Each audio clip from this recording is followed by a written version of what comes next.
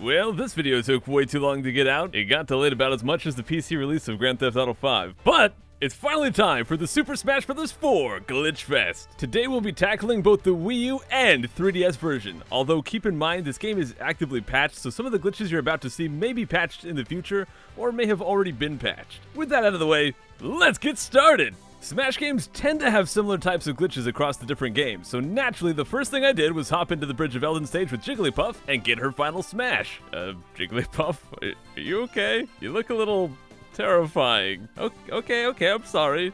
Now you're just overreacting. Anyways, I hop into the bridge, use the final smash like we did in Brawl, and nothing happens. Well, that was worth the time. Something from Brawl that does work in this game, however, are the 0 HP tricks. I hop on into a stamina match with Smash Balls turned on and choose a character that has a transformation final smash. In this case, I chose Bowser. I whittle him down to 1 HP, but I need to go even further beyond! So I just have Bowser activate his final smash, bop him, and there we go, 0 HP. Now it's Sonic's turn. Or not. But, of course, you cannot have a Smash Bros. Game without some training mode item shenanigans. If we hop into training mode and drop a bunch of items, normally they'll scatter. However, if we set the speed so that it pauses unless we hold a button, then drop a bunch of items, they'll stack on top of each other. This lets us create super bombs or super green shells, more super bombs, super soccer balls. Hey, whoa, don't get mad at me. It says soccer right there. It's the game calling it that, not me, I swear. This trick is about as pointless as a broken pencil, but still lots of fun. Whenever you pause the game in a match, you have controls over the game's camera. As you'd probably expect, in some cases, this does let us clip the camera inside of the stage and get some pretty neat views.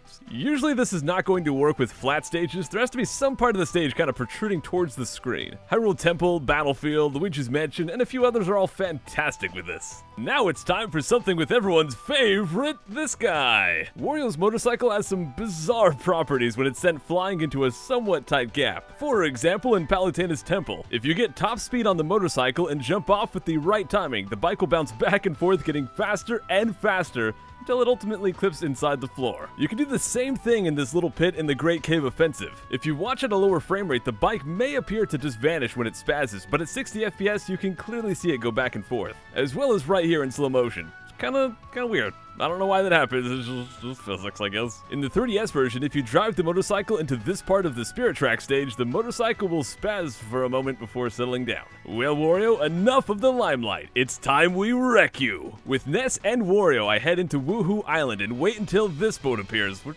sometimes takes gosh dang forever. But after enough patience, it's finally here, and once it does arrive, I position Ness so his foot is halfway on this darker part and halfway off of it. Then I grab onto Wario and do a down throw, which oddly instantly kills him. I have no idea why this happens, and I have tried it with other characters, but can only seem to get it to work against Wario. Well, while we're insta-killing stuff, if Fox is on the edge of a stage with his reflector up and Villager shoots his gyroid at him just right, instant death. It's kinda like instant noodles, but more deadly.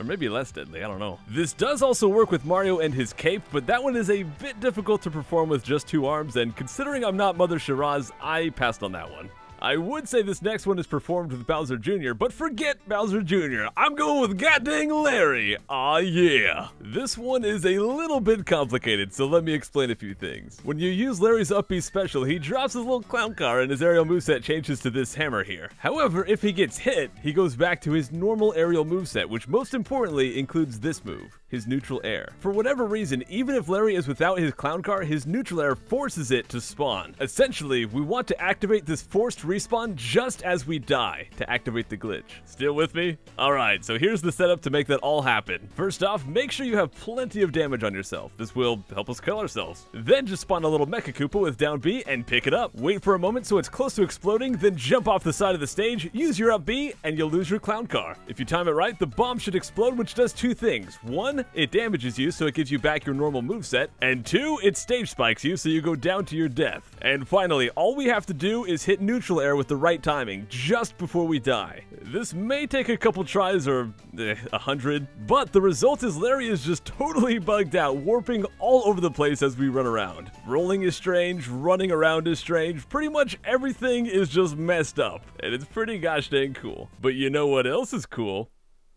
Ice. This is ice.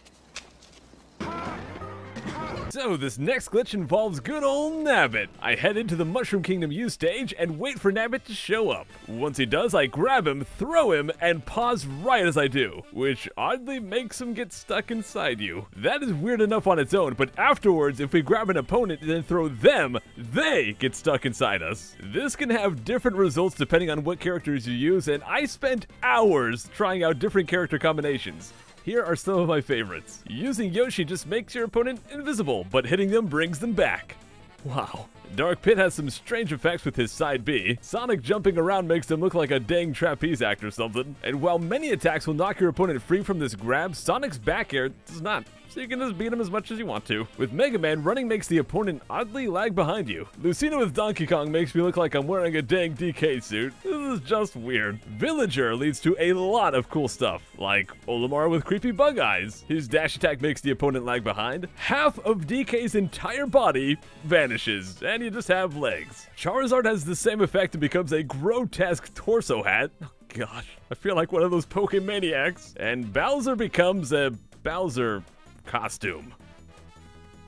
Characters with a grapple effect also lead to some pretty bizarre results. Hey, whoa, Zelda, are you trying to sneak a peek up Link's tunic? Here I'm essentially fishing with a Ganondorf-sized lure, probably trying to catch a sky whale or something. And Samus gives no cruds. She holds on to both Nabbit and the other character. Okay, enough with Nabbit. You know it is not a Smash game if there is not some way to make a black hole. The results for this one are not quite as cool as they are in Melee, but it is still pretty dang fun. So, here's the setup. So, first off, you have 3 characters on one team, including 2 Lucarios and preferably a character that can hit really hard. I picked Ike. Then 1 character on another team. We also turn items onto very high and only turn on hotheads. I have the 2 Lucarios face away from each other with the opposing team member standing in between them. Then have them both charge their aura spheres at the same time, which should trap the opponent. And then with Ike, I simply start running around, grabbing all of the hotheads I can find, and then throwing them into the mix. And once they're in there, I run up and do the hardest hit I possibly can, which for some reason makes them grow, and they don't seem to disappear either. And because of this, they'll never disappear. I can keep throwing more and more into the mix and just make it ridiculous. As far as I can tell, this is as close as you can get to a black hole within Smash 4. And one other side note, if one of the Lucarios drops their aura sphere, all of the hotheads will be free at the same time. It'll be crazy for a minute, but with some patience, order will be restored.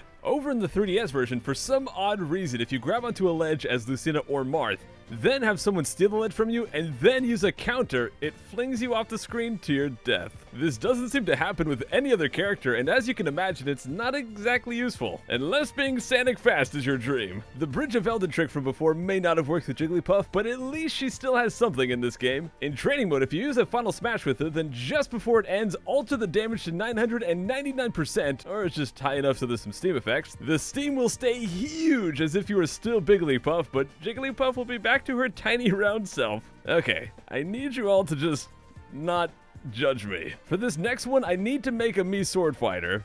Here is my Mii. Yeah. I know, but in my defense, this is the default one it gave me when I got my console. Anyways, I make the sword fighter, give him an appropriate name, then head into a fight. This one is pretty simple. I just use a taunt which causes his sword to glow, and if he's hit while doing so, the sword will stay glowing. Pretty neat. Wait a second, he has a counter? Yo, nice! With Rosalina, if we head into Corneria, I think that's how it's pronounced, I have no idea, we can actually use her down B gravitational pull ability to pull in the bullets from the ships flying by, as well as the giant ship itself.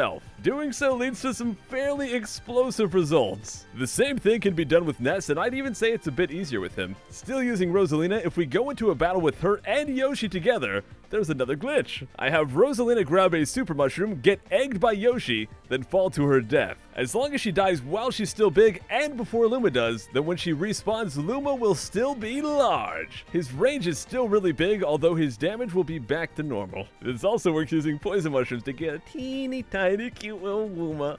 Look at him. Unfortunately, this effect does not stack. You can't just repeat it more to shrink or grow more. And unfortunately, again, you can't just go into a special smash doing large or mini melee. because it doesn't work there either. And now, the last few glitches are all from my main man, Yoshi. Sadly, they've all been patched out at this point. Regardless, I do have the footage, so let's take a look. The first one is really minor, but still pretty cool. If you use his butt pound onto a slope, it'll cause him to slide along pretty fast. If you grab onto a ledge, then hop off and start mashing his egg throw, upon landing, he'll warp back to the ledge. You can also do this with his egg roll. Just ledge hop, egg roll, then when you're ready, start mashing up B, and he'll warp back. This can go some pretty long distances and is really cool. And last but certainly not least, if we head into a multi-man melee, the last opponent will be a large Yoshi. If we egg him, he'll get bigger and bigger. Eventually, he'll be so large that just existing kills himself. Let me remind you, that is 3 Smash Bros. Games in a row where Yoshi has led to some sort of size-altering glitch. Gosh dang, Yoshi, this is why I love you. And with that, ladies and gentlemen, we are done. Smash Bros. Is being put to rest. We finally finished the series. Thank you all so much for watching, and I'll see you next time. Wow, that was the longest Glitchfest I've ever made, and that was crazy. But I hope you guys enjoyed. It was a lot of work, but I think it was worth it. Here's the part where I tell you to click on stuff. If you click on that one, you can go to part 1 of my Super Mario 3D World Let's Play. Or if you click on that one, you can watch me open some Pokemon cards. I'll see you guys next time. Take care.